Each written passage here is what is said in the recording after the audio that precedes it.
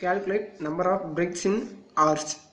நாம இன்னைக்கு இந்த வீடியோல என்ன பார்க்க போறோம்னா ஒரு ஆர்ச்சுக்கு எத்தனை நம்பர் ஆஃப் bricks தேவைப்படுதுங்கறத நாம இந்த வீடியோல பார்க்க போறோம்.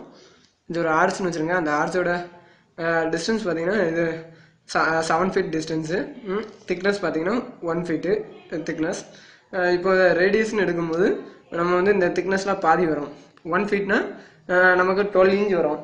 அத நம்ம divided by 2 போட்டோம்னா 0.5 feet வரும். அப்ப நம்ம ரேடியஸ் வந்து என்னன்னா ரேடியஸ் வந்து நமக்கு 7.5 feet. இந்த ஆர்ச்சோட ரேடியஸ் வந்து நமக்கு 7.5 feet. இப்போ thickness of arch வந்து 1 feet னா இருக்கு. thickness of arch 1 feet. அத எடுத்துறோம். அது வந்து 1 feet னா 12 inch. இப்போ கால்குலேஷன் போவோம். இப்போ இது வந்து cross section of arch. இது cross section of arch. depth of arch வந்து 1 feet. breadth வந்து 1 feet. இப்போ கால்குலேஷன் போவோம். இப்போ பெரிமீட்டர் பாப்போம். Perimeter p = pi r. இப்போ full circle பாத்தீங்கன்னா பெரிமீட்டர் வந்து 2 pi r. நம்ம இப்போ இந்த ஆர்ச் வந்து half circle. அப்போ நம்ம half circle பார்த்தோம்னா pi r. 2 pi r divided by 2 போட்டோம்னா 2 கேன்சல் ஆயிடும். அப்போ half circle க்கு p = pi r. அதான் இதல போட்டுருக்கோம். half circle ஃபார்முலா வந்து பெரிமீட்டர் வந்து p = pi r. இப்போ பெரிமீட்டர்ல வந்து அப்ளை பண்ண போறோம். Perimeter p = pi r. pi யோட வேல்யூ வந்து நமக்கு தெரியும் 3.14 into r. Radius of arch வந்து 7.5 feet. அத போட்டுருக்கோம். ரெண்டையும் மல்டிப்ளை பண்ணிட்டோம்னா நமக்கு பெரிமீட்டர் கிடைச்சிரும். p = 23.55 feet. இப்போ நம்ம ஏரியா பாப்போம். Area = perimeter into breadth.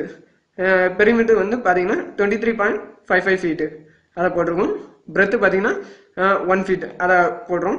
ரெண்டையும் மல்டிப்ளை பண்ணிட்டோம்னா நமக்கு ஏரியா கிடைக்கும். ஏரியா பாத்தீங்கன்னா உங்களுக்கு 23.55 feet square.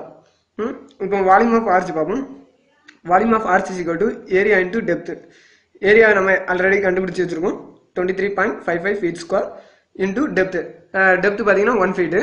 அந்த depth அப்படி 1 போடுறோம். மல்டிப்ளை பண்ணோம்னா நமக்கு 23.55 cubic feet னு கிடைக்கும். இப்போ நம்பர் ஆஃப் bricks பாப்போம். Number of bricks = volume of arch by volume of 1 brick with mortar.